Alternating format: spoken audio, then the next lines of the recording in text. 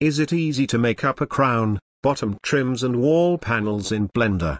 It is. The process of making those kind of wall molding, whether for interior or exterior use, is very simple once you know the steps, so let us see how it's done. Say we have a wall like this, and we want to make some paneling on it. The first thing we need is some basic shapes for the profiles to work on, and for that, I will use a simple plane to draw a rectangular area for the panels.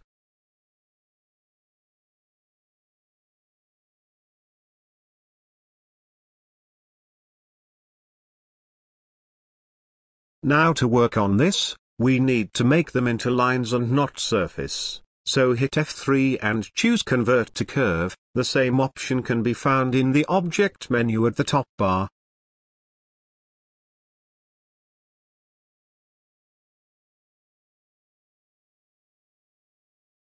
Once we made those lines into curves, we can access the curve settings. In it, you can go to the Geometry tab, and under the Bevel section, go to Profile. We can increase the depth on those lines we have, and assign to them one of the available preset shapes.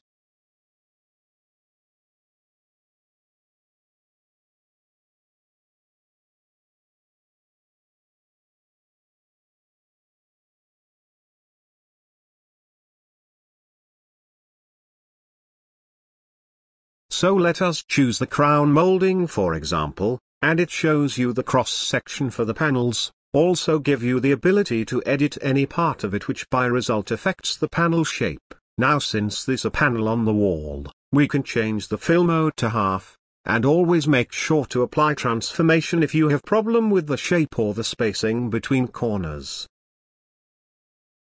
I can now rotate it to face the front side, and fix both the depth and the resolution for the panels to look at best shape. You can after that fix those points on the section part to affect the profile, and once you are satisfied with one, copy it along the wall, and that the first method, though it needs a bit of work, still easy once you work with it once or twice.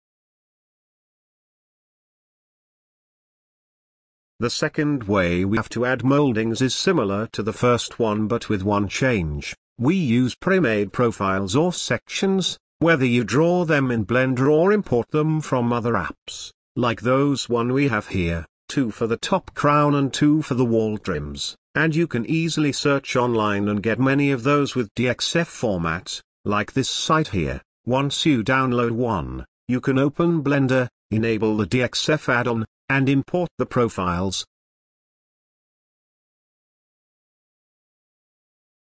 So back to the main scene, let us say we need the top mold to have this section. I will copy it first near the top edge, then in edit mode, select the top edge where the profile need to go on, and hit Shift D to make a copy of it.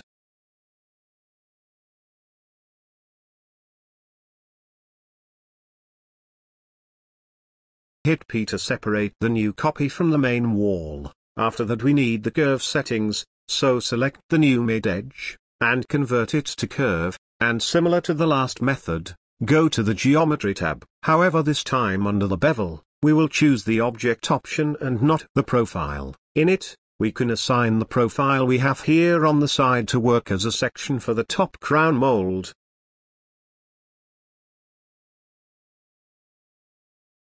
The mold needs two things. First, half the mold is inside the wall, and that problem is related to the pivot point, so we need to fix its position on the profile. We do that by enabling the snap tool and placing the cursor on any corner, then we can move the pivot to cursor position.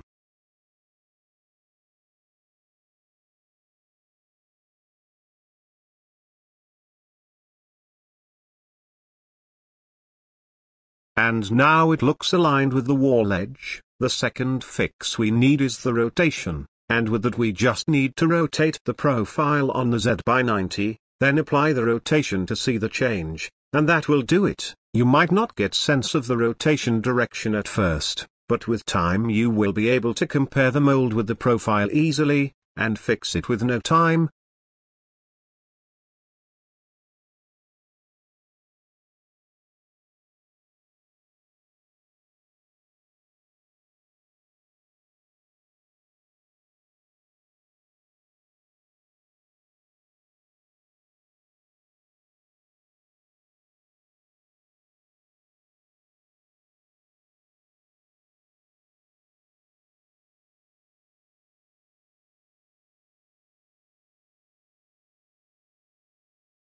We can now with the same method add a wall trim along the bottom edge, and the process is simple. Select a profile to sweep it over the floor, then highlight the needed edge and separate it from the main mesh. Convert the last edge to curve to get the bevel settings, and assign the profile to it. Very easy once we get accustomed to it.